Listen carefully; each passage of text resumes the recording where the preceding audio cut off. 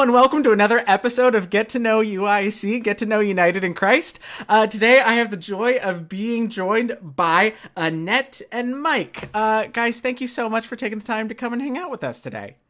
Thank you. Absolutely. I like that. I feel like our production quality's increased anytime I get to spend some recording time with the two of you, because you've always got the green screen in the background. I can really make that whatever I want within these videos.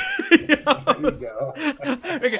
I know, Mike, you've been using that to make sure that folks know you've been on the beach a couple of times in our Zoom calls lately. That's very good. That's very. But guys, thank you really for coming and hanging out with us. But for folks who maybe haven't gotten the chance to know you within the congregation, or maybe who are just still curious, how long has it been for the two of you? How long have you guys been connected with United in Christ?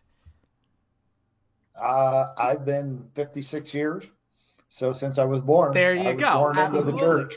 Absolutely. Yeah. It's kind of those born and bred St. John's United in Christ Lutherans, right? That kind of comes. I think that's just a given when I hear the Baker name in our area. Yeah. Annette, you're like, oh no. So Annette, if Mike's been connected for 56 years, then when did you come along? When did you arrive on the scene?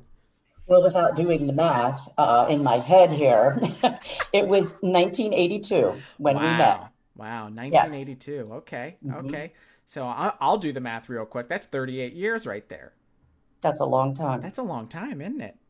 and what was it like for you? I mean, we've had a number of folks for whom this is the narrative, right? Where one member was kind of born and raised in the congregation as Mike was, right? And then their spouse came along and then joined the congregation. And I'm always curious about what that's like for I call them marital transplants, right? What is that experience like? So what was that like for you to come and be joined along this known entity in the congregation and to find yourself among this community? Can you remember 38 years ago, that far back?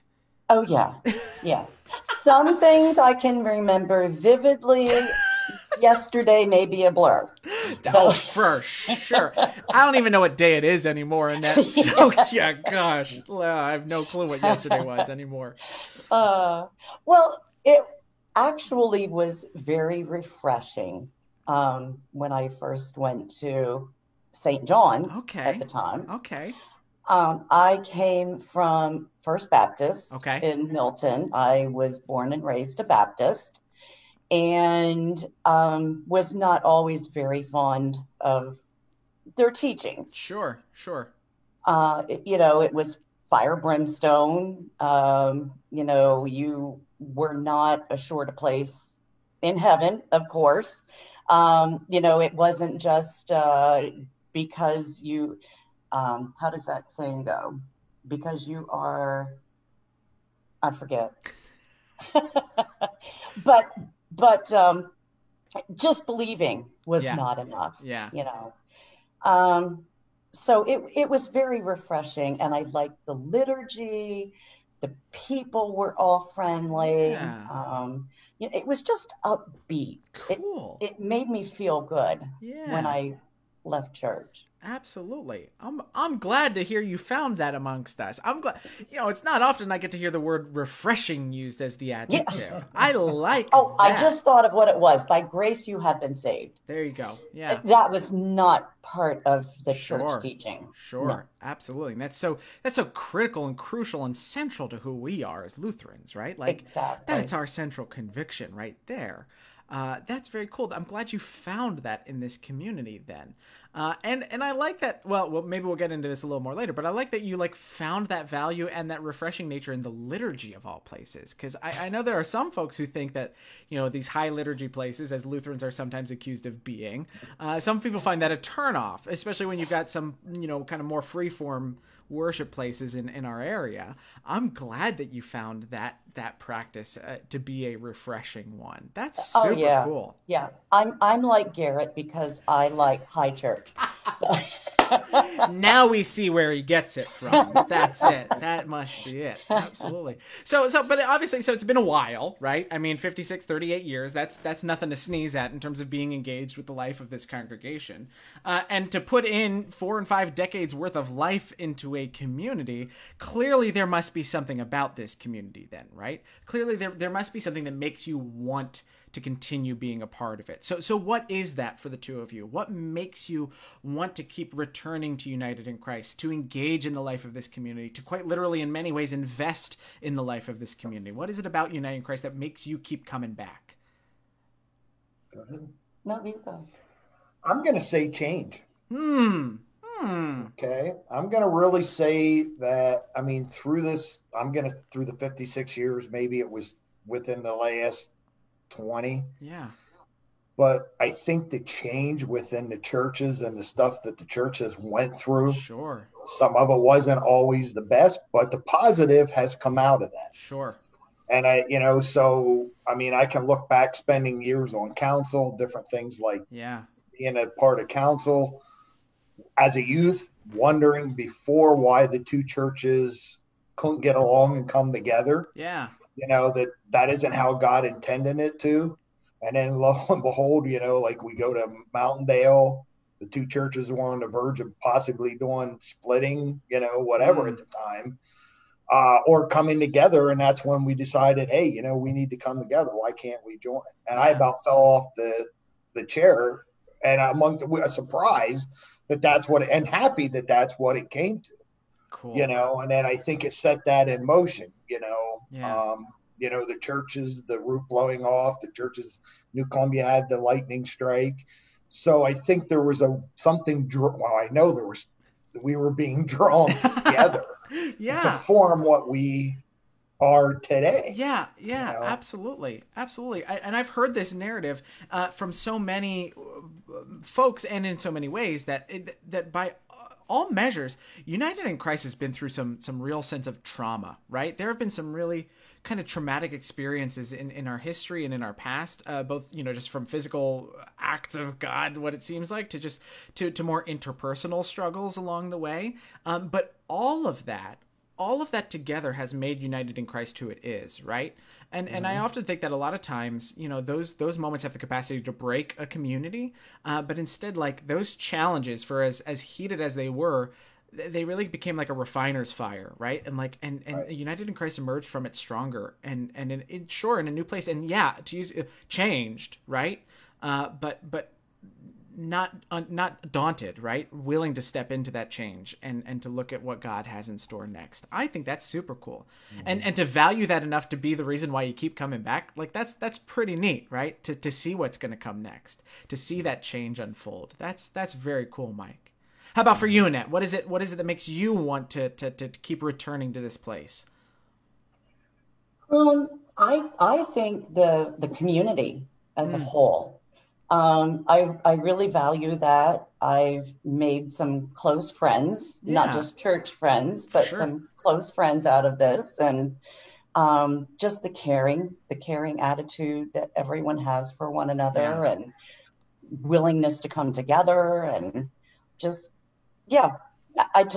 that's what it is for me. No, absolutely. And like, it's as easy as that, right? Like that, like, it's such a simple solution, yet like it's remarkable how noteworthy it is, that like, it's just a good sense of community. It's just knowing that like, there's a group of folks here who are looking out for you and who are going to be here for you. And like, as simple as it is, it's pretty radical, isn't it? And very cool and worth coming back for. What good answers. Thank you. This is very, very cool. I said there's no wrong answers, but those are pretty good answers, though. So don't sweat. But so in your experience over the years, then, as you look at this place and you look at this community and the ways it's changed and the way it's formed this identity as community, where have you seen, where do you see God at work among this community of faith? Where do you see God kind of stirring things up, being present? What is it about ministry at United in Christ that excites you? What opportunities are presented through this congregation that you think like, that's kind of a God sign? What is it where do you see God at work? I'm going to say and I think that's where the change is, the acceptance of what has come along over the years. The openness. I think, through our personal life, through Garrett, some of that stuff, I think that opened our eyes a little more too. I think, this church, like I said, I think through over the years, the acceptance of the change. It hasn't always, like I said, it hasn't always been easy, the Sure. change. But I think that acceptance of people, Mm. and learning even today, some of the people, and then finding out that, they are more accepting than what you originally thought they would be, Yeah. Yeah. and not that there's still not challenges there, but I think for the most part, I think that accepting of change, is of the people, that acceptance. And yeah, and I think that's so important, and I love the way you phrase that, because there's something about this place that when we encounter others in our space, and when we think about others, and I use that term, with the air quotes, right? When we think about others, I think this community has a remarkable way of remembering that we're talking about people first, right? And that's the way you phrased it there, by remembering that these are people, right? And that when we meet these people, well, yeah, we're going to meet them with the dignity God has for them, right? And to meet them for who they are and who God has created them to be, and whom God has called them to be, because that's what God has called us to do too, right? And I think that's really, really cool. It's very much a community that is people first, right? And greeting them with the love God has for them as we come to know. I think that's super cool. Neat. And yeah, I totally think God's at work through the midst of that, right? Absolutely. How about for you, Annette? Is it same, or where else do you see kind of God at work through this community? Well, for me personally, and it seems like a small thing, and there's just very few of us, but I actually see him at work when we do home communion. Yeah.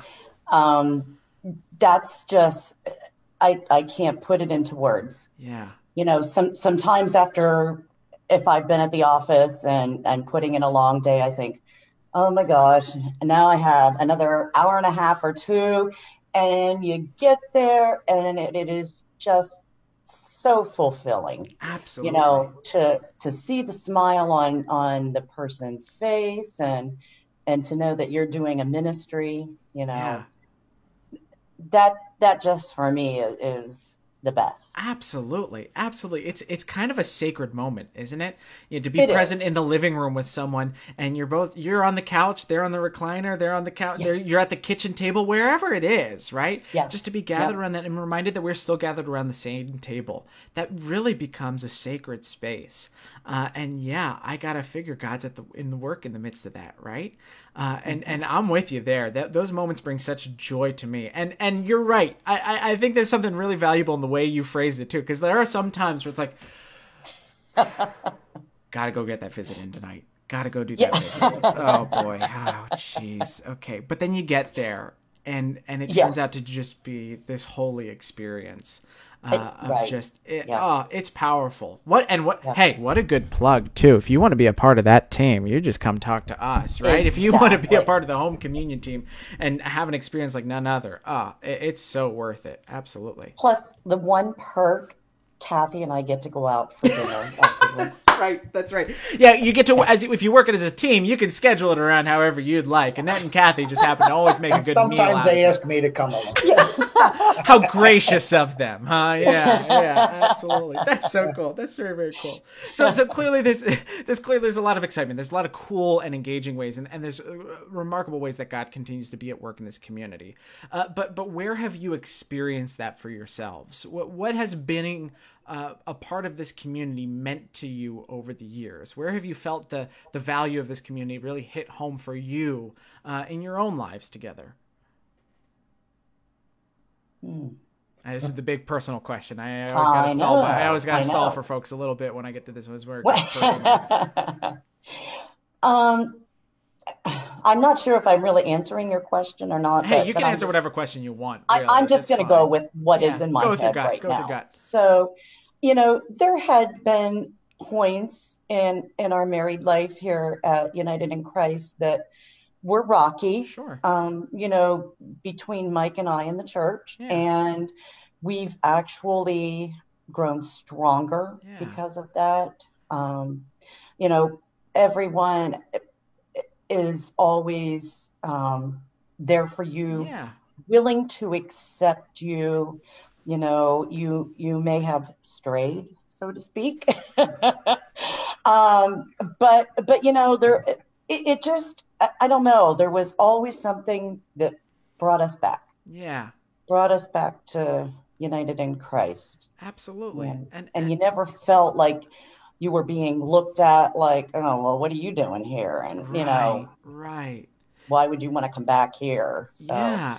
I don't know. That's just my. No, that's spot on. And because that's where it hits home for us, right? Is not only do we talk about and find value in that acceptance, but until we feel it for ourselves, right? Until we feel what the radical sense of acceptance really means, it's tough for us to imagine it. So once you've had that experience, like that grounds you for so much else. And I can only imagine like how personal that hits, right? We've heard that from some others in the course of these videos of folks who, maybe spent some time away from the congregation, but when they came back, like, it was not with any like down your nose looks from those around you. It wasn't with any sense of judgment. It was people first, right? And so, yeah, to be met in all of those challenges and in all of those struggles, and yet to still have this community that's going to stand with you and meet you where you are, it's a remarkable, and again, it's kind of a holy thing, isn't it?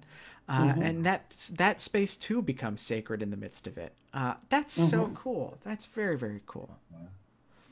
Mike, is it similar or? Well, yeah, and I think this goes is I think one of the things that I've really cherished for probably the last 10 years or more, the new people coming in. And the acceptance, and because at one time and it was the same people doing this, the same people, and it was like sure. So now you have the people coming in and letting them do their everybody has their own little niche of a type thing and go with it. And so I'm just going to say, Charlie was on yesterday, Charlie and Sue, and bringing their talents in. Yes. Nobody has, hey, Charlie, get off. You're welcome, Charlie. And, oh, hey, yeah, please. Yeah. Don't take that as a soundbite. Nobody clip that part of Mike out. Charlie, stay. Charlie, we need you in a big way. Don't take that soundbite and out of context. I mean, so I think that acceptance of letting people come in and do that. And I think that's where, each one having it. It also relieves the people that were doing stuff all the time, the same people. Yeah. So, and I'm so glad to hear you say that because again, this is a fun part of all this is, Charlie was on the call committee, and a few weeks ago we heard from Michelle, and she'd been on the call committee. Mike, you were the chair of the call committee. That you were like my point person in the midst of the call process. So I blame you. And I'm just kidding. But I remember this coming up, even during the call process, of one of the challenges that you as a committee articulated to me was that there was a sense that like we were on the verge of burnout because all of our volunteers were doing a few number of volunteers were doing so much of the work, right? And that there was a real fear in leadership. Now, I don't want to say fear as in like we were scared out of our minds about it, but like there was a challenge that the leadership could articulate that if we didn't find a way to kind of share in this calling together, folks were going to burn out. And it was out of an earnest like concern for people's well-being, right? And so I'm glad to hear that like we are now finding that value in sharing those responsibilities and welcoming new energy and setting them loose in so many ways, like and now dreaming and envisioning whole new things together, right? And that's so cool. So I'm very glad to hear you say that's something that we are finding value in the midst of this. Yeah, absolutely. So then as you think ahead now, as you think about what to do with that energy and these newfound resources and this acceptance, where do you feel or where do you hope or where do you dream that God is calling this community next, right? Where do you hope God will continue to stir among this community as God calls us towards God's future together at United in Christ? Do you want to go? No, go ahead. Well, I mean, this is always a dream that I've had ever since is just growing. Yeah. And growing and we don't stay stagnant.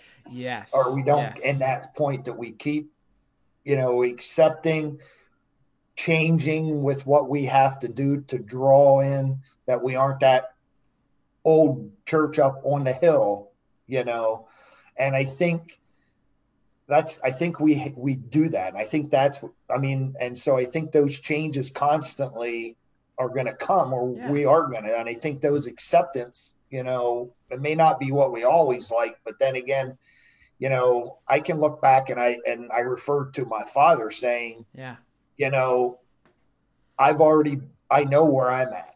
So this is the future. Right. This is the future to go on. And you guys are the church. Not that I'm not part of it. So I think that we always make those changes to strive to reach out. And I think, like I said, in the community, I think, not to say there's not more we can do, but we're certainly moving in the right direction, I think, in that and acceptance. So absolutely. I'm one, like I've often said this for years, as Lutherans, with ours being saved by grace through faith, that why our churches aren't packed, as Lutherans, so we, when I hear years ago talking to one of my fellow, actually he goes to the Baptist church that Annette came from, but his comment was, well, you Lutherans are all conservative and the conservative stuff going through. And I said, well, you go more like in the Catholic, what you think we are the Catholic. In terms of liturgy and stuff. That's just more or less the liturgy, but the belief aspect, it's not that way. Yeah, it is. So, in so many ways, that simple declaration, that we are saved by grace through faith, that this is God's doing and not our own. Even Martin Luther himself says, I cannot by my own strength or understanding come to fully believe, right? Like this is this third article of the creed.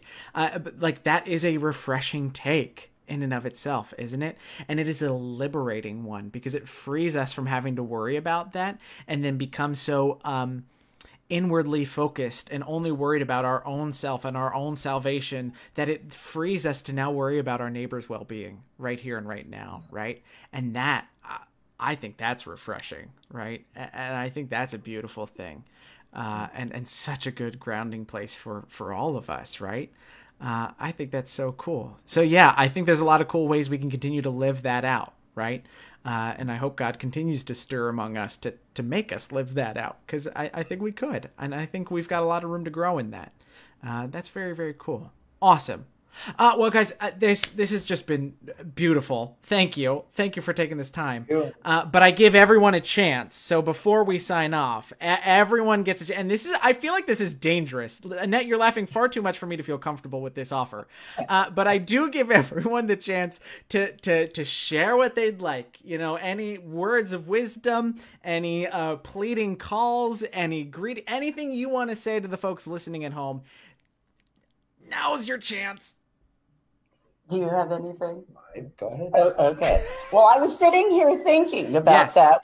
You knew it was coming. Yes. Yeah, I knew it was coming. And I think the one thing I want to see when we can finally all get together as a community, I want to start a pinochle club.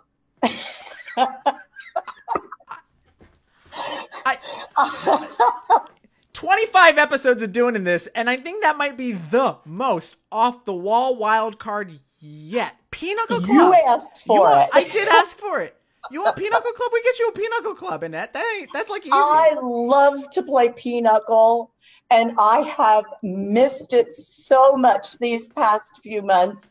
And what better way to have some good, clean fun with fellow Christians than to sit around and argue at cards. Yeah, well, yeah, shoot dang. Like, if you want in on the Pinochle Club from the ground up, you message me, or better yet, message Annette. We're going to get you hooked up. That's easy. Jeez Louise. We got big old round tables. We can have 4 tables going at the same time. You want Pinochle? We got Pinochle. All right. That's the easiest and cheapest ministry change we could. You want a couple deck of cards? Like, I could do that tomorrow. Like, I even have the cards. Jeez Louise. Easy. Bring it on. So that's Annette's big call to action is Pinochle. Awesome. Thank you.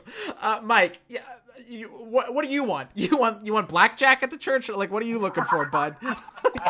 Yeah. Oh, bingo too. Yeah, I've been meaning to invite you to Oaks. You can come. Well, I'm still working. Oh, so. okay. Yeah. You have to have a senior citizens after dark or whatever. Awesome. Oh gosh. No, and Yeah, I but think, yeah, go ahead. I mean, as far as myself, I get just to get back as the community. Sure. Yeah. You know, and that's just because we all need that. Yep. I mean, it's Yep. rough. I think people are going to come out of this, even though, but it's going to make them stronger too in the end, Yeah. and value what they have. Exactly. And so that's the biggest thing. As has been the case with so many challenges at United in Christ, we take the challenge on, and we will come through it, right? And we're going to learn a lot from it. I have no doubt of that during this time, we are going to learn a tremendous amount about ourselves and what we value as a community. And I really do, because I've heard it in the conversations with our leadership already, I really do think it's going to make us rethink how we be church in a lot of ways. And I think that's going to leave us better equipped. So I know that the temptation is real, because I know it every day. Like, it's easy to just lament what this time is, right? It's easy to lament and mourn and grieve what these couple of weeks have represented and what this unknown amount of future is going to be for us. And I get that. And lament definitely has its place. However, if we are going to do what God calls us to do, we also take it as the challenge then too, right? To see what it is we are made of, and to see what it is we value, and how those values will shape us going forward. And man, that's an opportunity that I'm excited to see how that plays out. Right. And so I'm grateful for those who are willing to come along for that ride, and to have those conversations and think about that going forward, because I think it's going to be a remarkable thing. I don't know what it's going to look like yet. I'd put money on the fact that you don't either, but I think together we will find out. And I think that's going to be a very beautiful thing together. So very cool. Thank you. That's a lot more difficult than Pinochle. Can you change your answer, please? It's like Yahtzee. That's what I was thinking you might go with. abaker@bucknell.edu. You're gonna get hit me up. You're gonna get so much spam email after this. I think this is the first time in a recording I'm gonna have to bleep something out. Jeez Louise. No, let it in. Okay. Don't blame me when the spam comes calling. On that note, everyone at home, thank you for tuning in. Mike and Annette, thank you for joining us. This was just an absolute blast together. Thank you. Thank you. Absolutely. And everyone, please, God's continued peace and blessings in the days ahead. Stay safe, stay healthy where you're at. I'm looking forward to joining together in a community, but in a community as a whole again. So please do keep it up, y'all. But in the meantime, thank you for tuning in. Mike and again, thanks, Annette. Thank you again for tuning in with us. This has been great. And we'll talk to y'all later. Take care, everybody. Thank you. Bye for now. Bye. Bye.